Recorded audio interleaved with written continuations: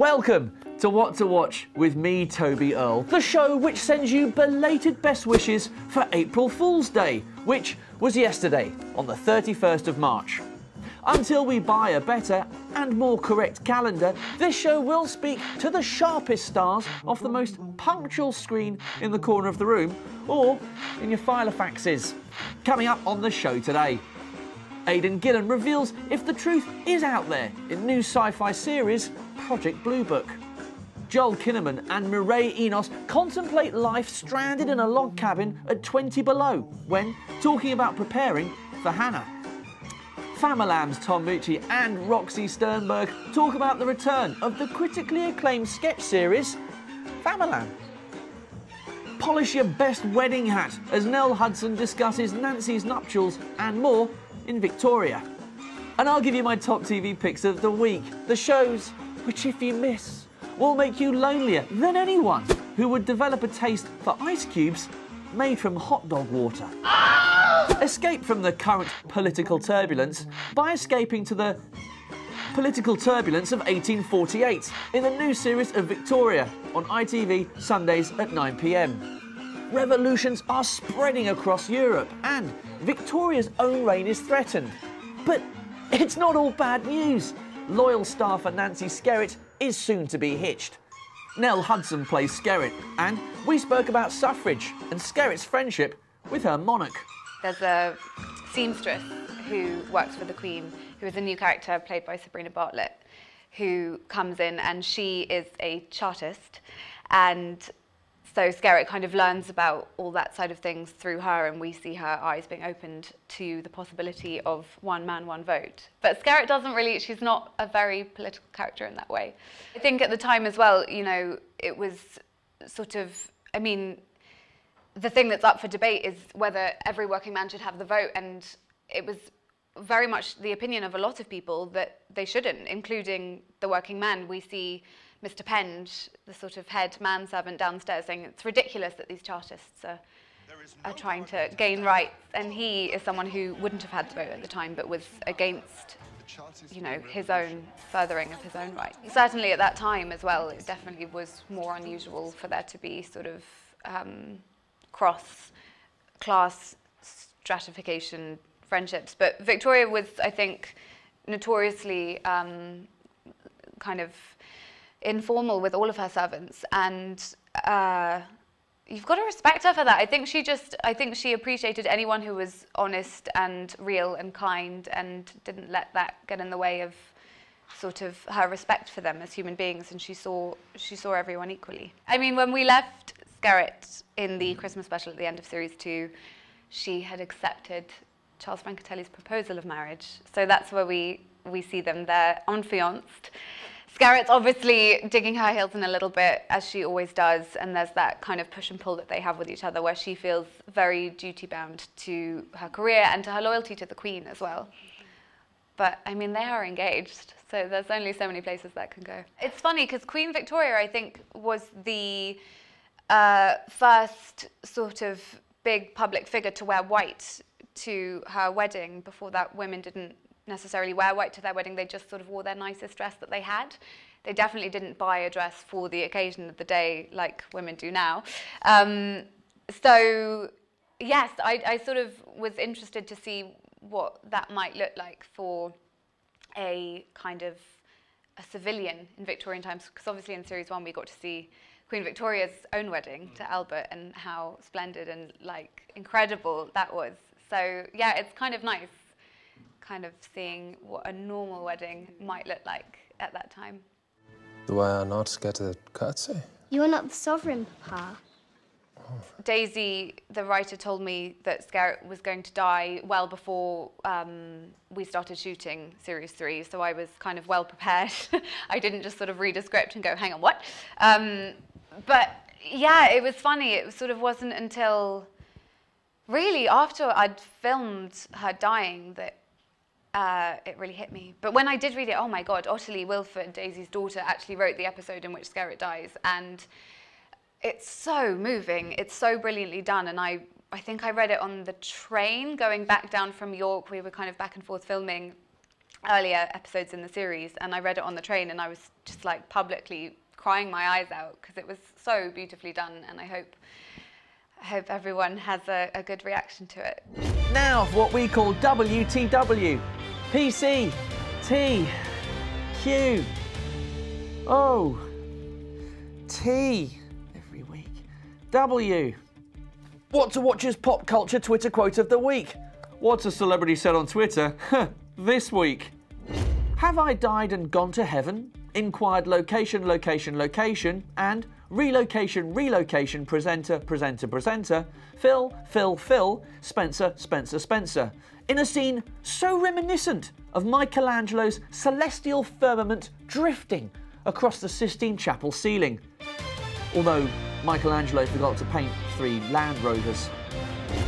Comedy can be used to shine a light on truth and make people re-evaluate long-held beliefs. Sketch show Famalam has achieved this by revealing there are millions of pounds awaiting to be collected from Nigerian philanthropist Prince Alusi, whose random emails are routinely ignored. The acclaimed comedy has returned for a second series, all of it ready for your consumption on the iPlayer. And Moutchi and Roxy Sternberg came into the studio to share how Prince Alusi can be contacted and who else will meet in this new run. Mr. Moutchi does a remarkable job because he leads it and he sets off the pace. I think, Tom, you're like the talisman of the show. You're like the lucky rabbit's foot. You're like the amethyst stone of this show, like, because you've led episode 1, Eclipse, and you led episode 1 of season 2 as well. So he's the anchor man. So he sets the pace real nice, and I appreciate that. I think the great thing about the show is that we're able to tackle things that go on in the culture and in social media, but in a clever and fun way with real high concept value and production value. A lot of time is spent by Tom Marshall in the world of social media, like our director, and he is a big kind of I think he's got his ears to the streets. He's got his ears to the streets, and the sort of that new technology and stuff like that. I think because me and him are like the same age, so we grew up just at the advent of like the internet gaining good speed, where the confluence of social media hadn't happened yet. So like he is kind of amazed and startled by it all, and so that's why there's a lot of commentary on it, and it's interesting how much it's taken over our lives, and how much of an effect it's having on us. So yeah, a lot of the time it'll be from Tom saying like, "Yeah, I saw this on social media." Like, that's my Geordie accent. Yeah. She's new, isn't she? Is she new? That character? Yeah. She's new. Can you tell me a little bit about her? Sure. Because she's introduced to us in the first episode in an explosive manner. Yes. She's got a wonderful Kim Kardashian-esque rear end, which is... That's special effects right there. That's not my tochas. I wish it was. But yeah, she enters with a bang. She's kind of like a Kim Kardashian. She's a Kim Kardashian, and it is a commentary on that obsession with altering what is natural and what is already amazing and beautiful, and just taking it to that extreme. And we've taken it to that extreme just to show sometimes how ludicrous those things can be, and also just someone who's very self-obsessed. Her character is particularly quite self-obsessed. Yeah, narcissistic. Yeah. Is that a rapper at the end there with the crazy coloured hair? Yes, it is a rapper, and and he pops up later in the series, and he has a song, and he has a very interesting outcome, and it's John McMillan, the genius, doing his wonderful approximation of our friend from across the pond who is currently incarcerated. He is incarcerated. Yeah, he's incarcerated. Yeah. I feel like we also have a responsibility because as people are laughing, we're telling them real messages. So it's like you're laughing and say, ha ha ha, that's actually true. Maybe I should change my life. Is that the same for you, Roxy? Do you think that this has the potential to change the way people think? And I mean, London is just so multicultural and just so wonderful. I went to a talk yesterday, and a Carla talk, and he was talking about some of his friends came over from America to his area, Ladbroke Grove, and they were like, wow, this is insane how everyone is living harmoniously, you know, the Palestinians, the Moroccans, the Caribbeans, and that is, you know, that's how I see London. I see London as a multicultural, beautiful haven, and we're showing little snippets of the different people that exist in London. and America and Nigeria and the world. Yes, absolutely. But it is like, to take it further than London, it's because there's people in Middlesbrough, Newcastle, Scotland and Ireland who have commented on this, and so it feels like there's a lot of commentary of just UK. There's a lot of UK things, and there's things that just people can relate to outside of it just being like London centric. But there's so much of our rich London culture that's like infused, and West African culture and stuff. And you look at BC, Bemi's character over there, who's just like, you know, decked out in regalia, and that's just a bold statement. That is a bold statement about what the show is, and like, its creators and what kind of flavour and seasoning we're bringing out to people.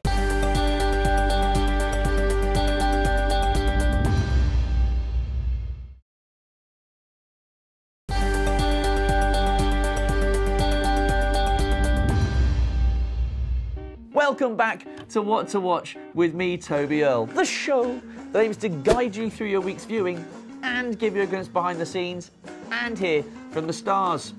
Coming up, I'll give you the TV picks of the week, which are almost as good as actor Kevin McNally hiring a jacket for his role as Captain Mannering in new episodes of Dad's Army, and realising the last person it was hired by was Arthur Lowe, who played Captain Mannering in Dad's Army.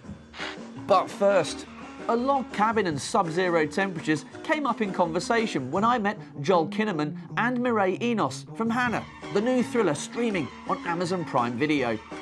Eric, played by Kinnaman, has raised his daughter Hannah in frozen isolation, and he described how he found spending that time alone.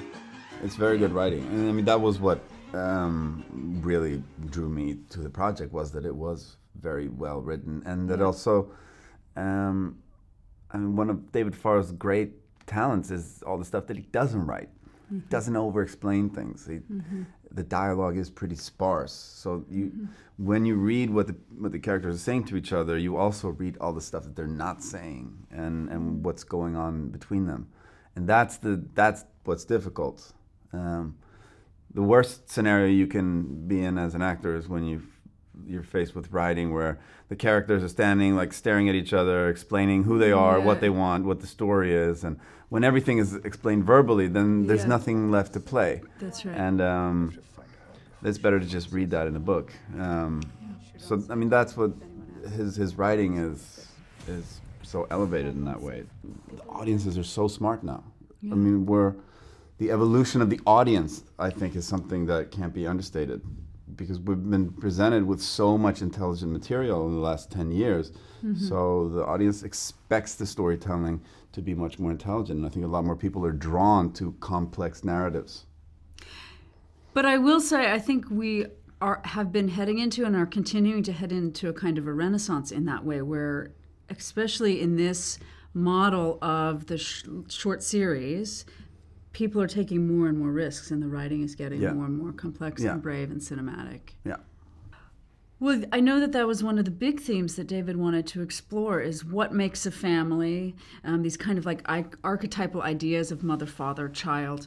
And, you know, we have very unconventional versions of that. Yeah. I mean, this father is teaching his daughter how to choke people out, and this mother is a murderer, and so people can be multifaceted. You can have dark aspects, and you can still be a nurturer. I want to give you a normal life. But I'm not normal, am I? Is that something that did draw you to this, the fact that it does look at those archetypes and ask questions of them, like how stuck are we with these ideas of what a mother is, what a father is, and how a child relates to them?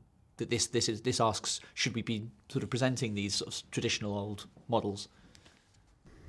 I don't know that it's presenting the idea that this is a better version of how to do it, but I think it's just saying there are so many different versions, and let's look at this one and what the effects are for positive or negative.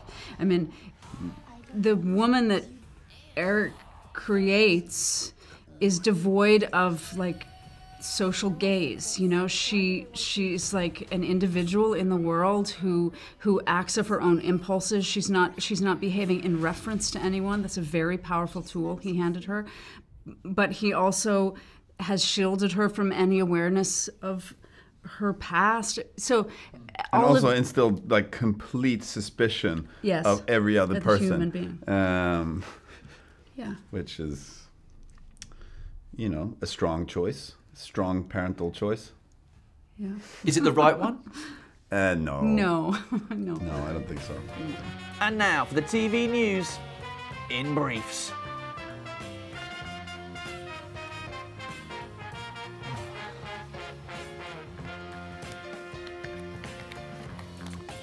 In You Think What's Going On Now Is Strange, Just You Wait news, the trailer for the third series of Stranger Things has been released, revealing the key themes of the new series: local journalism, pool parties, and shopping, which is pretty strange. And that was the TV news in briefs. Now, stop wondering whose round it was after Sophie Turner downed a glass of wine at an ice hockey match, because it's time for my TV Picks of the Week. What with Brexit and international political turmoil, if an alien civilization did make contact, we'd have to ask them to wait their turn once we've got everything else sorted out. But, asks new sci-fi thriller Project Blue Book, have we already been contacted? Based on the real investigations by the United States Air Force, which began in 1952, Aidan Gillen stars as Dr. J. Allen Hynek, the astronomer and ufologist who studied reports of extraterrestrial sightings. The series is on Sci-Fi, Wednesdays at 9 p.m, and we discussed if, yep, the truth is out there. The thing about these sightings is that quite a number of them are actually believable. So we have that as the backdrop, and of course once one person sees something, other people are at least going to be looking. But yeah, the background is of course the Cold War and fear of the Russians specifically in the case of the Americans. And of course governments are happy to have people living to have at least a low wattage of fear and paranoia buzzing in the background, in order to get people to do what they want. And of course that's happening now. Yeah, I mean it's been happening ever since, and the dial gets turned up and down a little. And certainly is evident that that's happening in, you know, both of those two countries actually at the moment. I like the word. It's interesting that you use the word optimism there in the early 50s, because that's when America did emerge as this shiny, thrilling, like Technicolor superpower, and yet of course the backdrop to it was horrendous, and sort of what drove that ability to kind of like thrive. Yeah, and I think we have in this show tried to just weave those feelings or those moods together, because they certainly were there. And so for one person, a flying saucer, you know, dropping down on the middle of a country road in front of them would have been a terrifying thing, and for millions and millions of kids, that's exactly what they would wish. You know, there's a percentage, quite a, you know, decent percentage that were not only inexplicable but quite convincingly, you know, something else. But he remained he never found the proof he was really looking for, but he spent the rest of his life looking. So it's an interesting arc, you know, from skeptic to believer is kind of what they say. I think he was always both skeptical and a believer, and always open-minded. But, you know, towards the latter end of that career, you know, I don't know, he definitely shifted down. His mind was just a little bit more open, and it would have been great for him. I think what he really wanted to, you know, he really wanted to find some empirical evidence, you know, that we had been visited, and there were a few cases, you know, that did touch on it. You know, even if one, you know, all it needs is one. How the hell would you know what types of planes the Russians have or don't have? The Russians have nothing to do with this. One of the first things I did in preparation for this was, just as I was, you know, I just thought, well, the first thing I want to do is watch Close Encounters of the Third Kind again, because it was a big film for me growing up, so I got my Blu-ray out and put it in.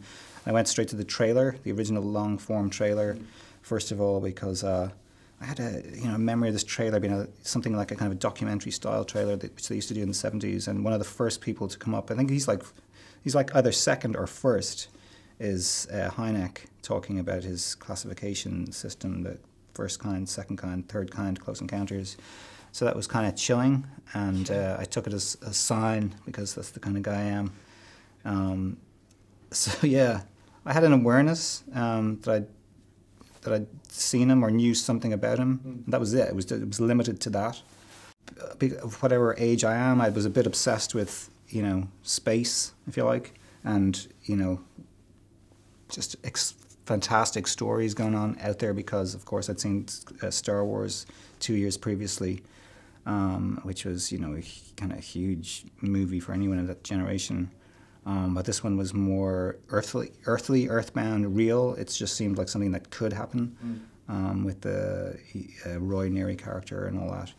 And it was just all very seductive and just planted all these ideas in front of you. And of course, you just wanted it to happen. You wanted to see it. You wanted to be there. You wanted to be taken away even, Did you, though? Like when the screws are coming loose and the panels coming away from the wall? Yeah, it had this mix. It was kind of like a horror film, but behind it there's this orange glowing light. I mean, you saw the way that kid was just walked towards it gleefully because he didn't know really any different. And I felt like the kid. That's it for this week. Thank you very much for joining me. I'll be back on the 15th of April. But to tide you over, you can watch this when it streams on London Live's Twitter at 12:30, that's lunchtime, on Tuesday. I'll be back on the 15th of April, so keep watching.